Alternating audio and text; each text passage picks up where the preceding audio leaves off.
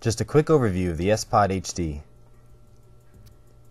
First, plug the cable into the back of the HD panel. Once plugged in, the panel will initialize its boot up sequence.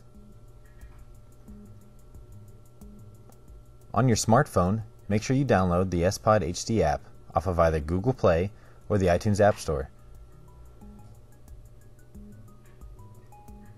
To turn off the backlighting, push the middle two buttons on the bottom row.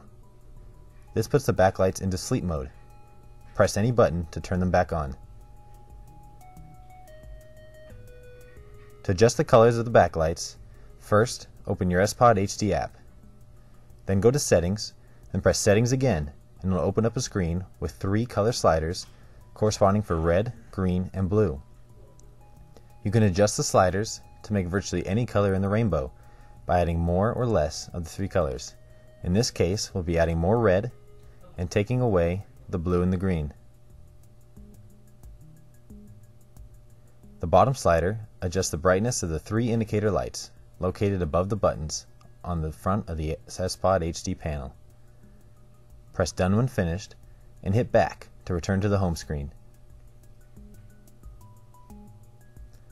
By moving the sliders left or right, you can create a combination of the 3 colors to make the backlights any color that you want, such as to match your dash lights or the color of your vehicle. By moving the 4th slider in the settings on your sPOD HD app, you can adjust the brightness of the indicator lights on your HD panel to your preference. Each switch has a set of indicator lights. The first light is red to indicate when the switch is in the on position. The center light is a white light which will only light up to indicate when the switch has a function programmed to it. When the programmed function is activated, the white light will slowly flash.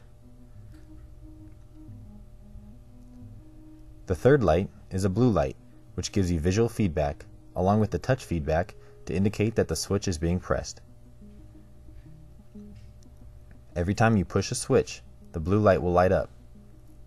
It will only light when the switch is being pressed.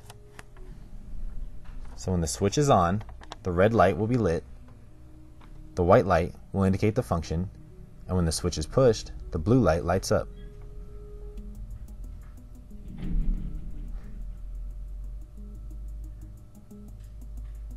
To activate dim mode, first go into the settings on your smartphone and choose the switch you want to program. Select the dimmable function, press Done, and hit back to return to the home screen. To use the dimmable feature, first turn on the program switch and then hold the button until the desired brightness is reached. By holding the button in again, you will turn the brightness back up. Pressing the button will still activate the switch as normal. The switch will remember the brightness setting you set it at without having to be reprogrammed every time you press it. To set up a switch for momentary mode, first go into Settings on your smartphone and choose the switch you want to program. Select the momentary function, press Done, and hit back to return to the home screen. With the switch being programmed as momentary, the switch will only activate while being pressed.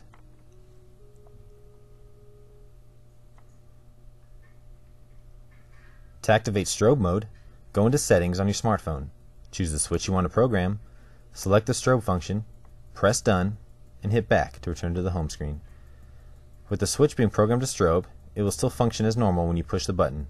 Notice that the white indicator light is solid. To go into strobe mode, hold the switch for half a second to activate the function. Back to normal. Hold the switch for half a second to put it back into strobe. To activate flash mode, go into Settings on your smartphone, choose the switch you want to program, select the flash function, press Done, and hit back to return to the home screen. With the switch being programmed to flash, it will still function as normal when you push the button. To go into flash mode, hold the switch for half a second to activate the function. Notice the slow flash of the white indicator light. hit the button one time to return to normal.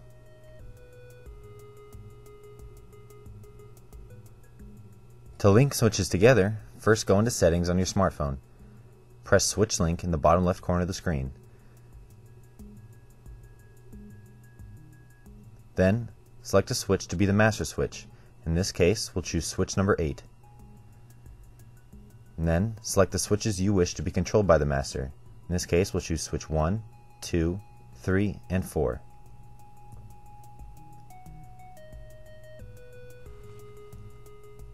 Now we've programmed switch 8 to be the master switch of switches 1, 2, 3, and 4. As you can see, for switches 1, 2, 3, and 4, they still work on an individual basis. When we press switch 8, the master switch, you'll notice that the 4 link switches will activate along with it, and their features will also be active. This could be handy in emergency situations when you need everything to go into flash and strobe mode all at the same time. The link switches will also turn off individually as well. Once again, by pressing the master switch, the 4 link switches activate along with it. When having multiple sources, one HD panel can control all of them. To select a different source, first go into Settings, then press Settings again, and you'll see the 4 source buttons. At default, we are on source number 1. If you have a second source and you wanted your HD to control that one, just select the second source button, then hit Done to go back to the home screen. Each sPOD HD kit comes with a full sheet of 72 reusable legends.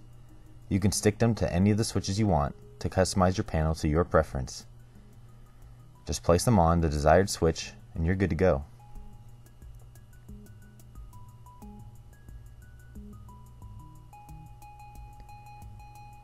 Your sPOD HD also comes with a Bluetooth pairing feature. However, out of the box, the HD panel will come prepped and functioning as normal with your phone. Holding switch 1 will allow you to pair with multiple devices, such as if you have a phone and a tablet. Holding switch 5 will pair only a single device and lock out any other devices. Switch 4 will unpair from all paired devices and leave it open to pair with any device. In order to pair with multiple devices, first unplug the cable from the back of the HD panel. Then hold in switch number 1 and plug the cable back in.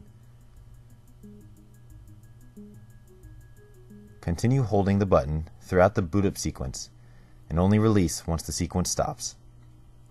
The white indicator lights will begin to flash, indicating the panel is in pairing mode. The panel is now open to pair with multiple devices.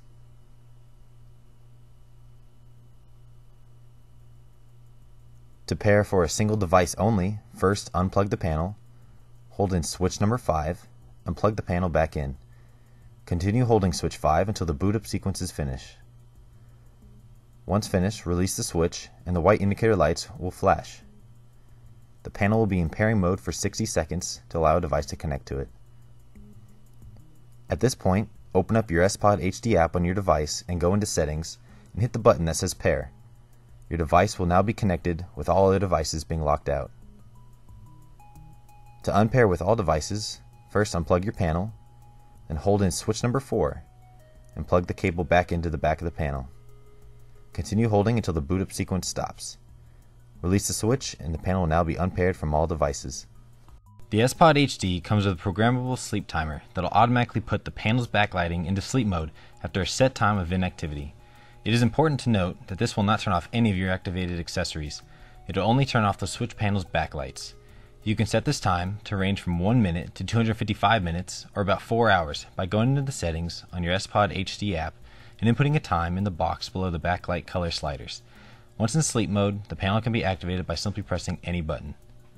If you have any questions, feel free to contact us at tech@4x4s-pod.com or visit our website at www.4x4spod.com.